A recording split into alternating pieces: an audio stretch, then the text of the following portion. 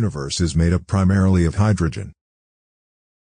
The nature of its presence, whether reduced to its charged core or packed into a molecule, can reveal a great deal about the features of the universe at the largest scale. As a result, astronomers are very interested in locating signals emanating from this element. By some margin, the light signature of uncharged atomic hydrogen can now be measured farther away from Earth than ever before.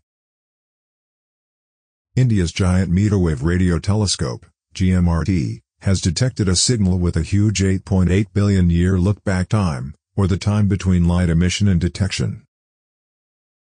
That provides us with a fascinating look back at some of the universe's earliest moments, which are currently estimated to be around 13.8 billion years old. According to Canadian cosmologist Arnab Chakraborty, who works at McGill University, a galaxy emits different kinds of radio signals. Our knowledge has been restricted to galaxies closer to Earth because up until this point, it was only possible to capture this particular signal from a nearby galaxy. A 21 centimeter long light wave is the radio signal that atomic hydrogen produces in this instance. It is difficult to detect at a distance due to the low light intensity and low energy of long waves. Only 4.4 billion years separated the previous record look-back time. The phenomenon known as the redshifting of light occurred when the 21 centimeter emission line was stretched by expanding space to 48 centimeters before it was intercepted by the GMRT. The signal, which comes from a faraway star-forming galaxy called SDSS J0826+5630, was detected by the team using gravitational lensing.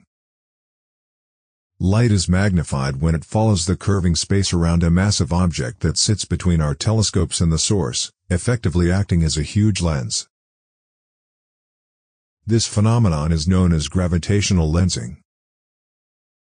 According to Indian Institute of Science astrophysicist Nirupam Roy, in this specific case, the signal is bent by the presence of another massive body, another galaxy, between the target and the observer. This effectively causes the signal to be magnified by 30 times, making it possible for the telescope to pick it up. Astronomers will be encouraged by this study's findings to anticipate future similar observations. The previously unattainable distances and look-back times are now very much within reason. That is if all the stars align. As hot, ionized gas from the galaxy's surroundings begins to fall onto it, cooling as it does, atoms of hydrogen are formed. It eventually transforms into stars and molecular hydrogen. Astronomers have a better understanding of how the universe behaved when it was just getting started thanks to the ability to look back so far in time, which can teach us more about how our galaxy formed in the beginning. The most recent results will open up exciting new possibilities for probing the cosmic evolution of neutral gas in the near future with existing and upcoming low-frequency radio telescopes, according to the researchers. Well, that's it for today. If you enjoyed the video, please hit the like button.